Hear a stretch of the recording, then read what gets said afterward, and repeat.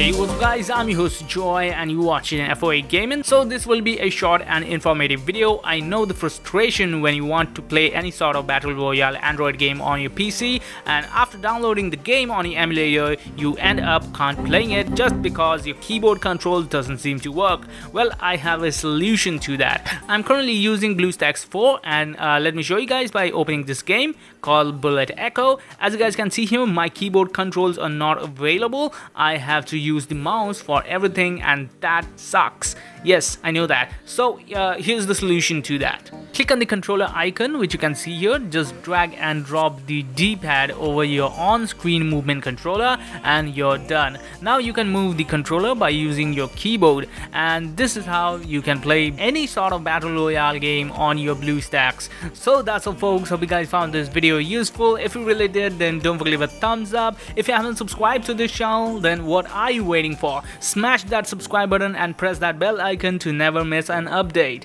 So live awesome, stay awesome, and see you guys in the next video.